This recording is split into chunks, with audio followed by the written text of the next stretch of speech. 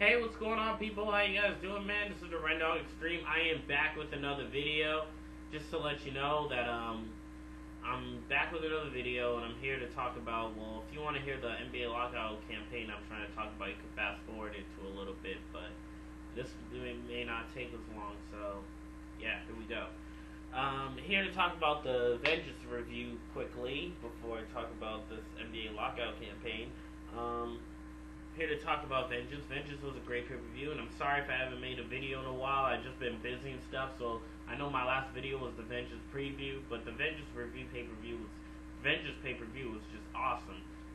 Mark Henry and Big Show really did tear it up. I thought that it was going to be a boring match to see Big Show never going to win the World Heavyweight Champion. I was glad it didn't end disqualification. It ended in a no contest with the Big Show and Mark Henry collapsing in the ring. And it turned out, they weren't in the best shape. You could easily tell that. So, quite frankly, after that, it was still great. It reminded me of Brock Lesnar and Big Show ring collapse with, that did happen. But Mark Henry, was able to lift Big Show because he's the world's strongest kid. So, apparently that was just incredible. But, yeah, after that, we still had a great match, and I thought it was incredible. Next match we had was Alberto Del Rio and John Cena. I saw the highlights of that match. Alberto Del Rio did a good job in the match as a heel. John Cena actually did very well. The brawl went backstage, and it was just incredible. Apparently, Alberto Del Rio, did a good job owning John Cena with the help from Miz and R-Truth, and for him to hit him with the belt, and for John Cena to lose, I was a little surprised to see that happen after getting nailed by the belt, and R-Truth and Miz nailing their finishing move, the Little Jimmy finale, which was just thebomb.com. And I kind of like that name. It should have been the Shut Up finale, but Little Jimmy finale is kind of better, because the combine of the Shut Up and the Skull Crushing finale, so should have been the Shut Up finale. But anyway, after that, so that picked up the Miz and R-Truth to victory. That pick helped Alberto Del Rio get the victory, and it was just a great match. I thought John Cena was going to win, but it turned out he did it, so he got owned in his own strategy of the last man standing match.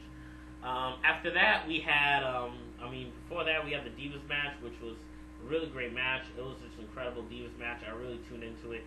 I was going for Eve Torres to win this one, and that's what I have to say, basically. So, Eve Torres should have won that match, but luckily enough, Beth Phoenix did. It was still a great match I tuned into, so hopefully they keep putting these matches like this. Eve Torres is number one contender. That way I can keep tuning in. I don't care how many times they compete against each other, but Eve Torres does really deserve it. After seeing her perform, she is improving. She's just really great in the ring. So nobody underrate Eve Torres, and I think she kind of is very underrated in the YWC, to be very honest. So that's what I have to say, and I'm going to talk more about that in my other video. So, after that, I'm here to talk about this NBA Lockout campaign.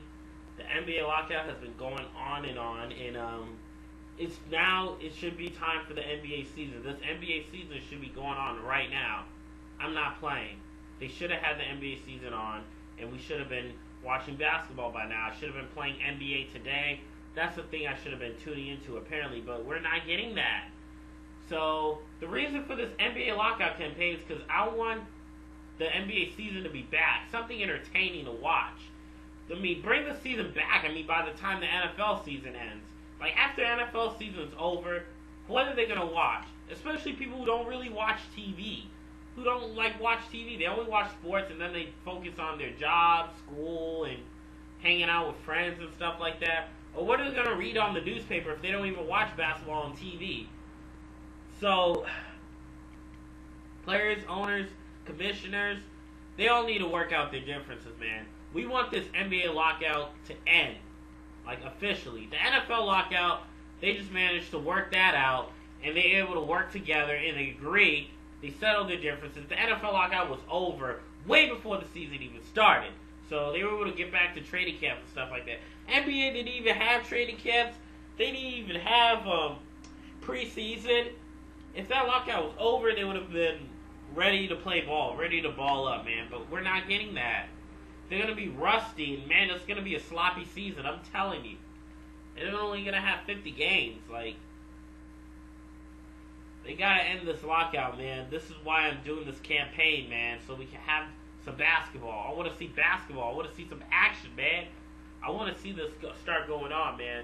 And for those who I usually wear this hat, but now I'm wearing this as honor. This NBA lockout, man, hardwood classic. The NBA lockout needs to end once and for all. And the players need to work out the differences, man, because I want to see basketball back on the air. And apparently it's been going on long. Like, the players are too greedy. I don't even know about the owners.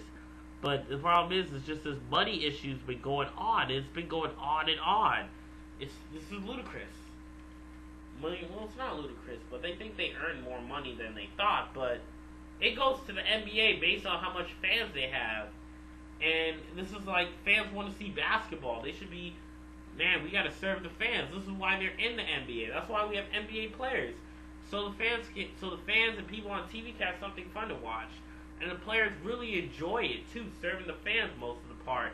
Even though they can get tired, they still enjoy serving the fans. So this is the purpose of this NBA lockout campaign, so we can end the lockout once and for all. That's what I'm calling this campaign, the End the NBA Lockout campaign, so we can see basketball. And I know this may be up to the players and up to the coaches and commissioners to end the lockout, but I'm going at this, man. If they could listen to this and listen to this whole End the NBA Lockout campaign, we can see some basketball sooner than later. Hopefully this doesn't get any worse, but hopefully this works out pretty well. So yeah, this is just my quick thoughts. I mean, this is just my quick statement that I'm making. I'm here to step up and make this statement so we can watch some basketball once and for all. Even for non-football fans who don't watch football, they just watch basketball. We want this NBA lockout to end. Hopefully we don't have a WNBA lockout. I don't know if anyone would care if there was a WNBA lockout. But we need this NBA lockout to end once and for all. This is why I'm starting this campaign. And I've been waiting to do this a long time. Even though I should have done this earlier.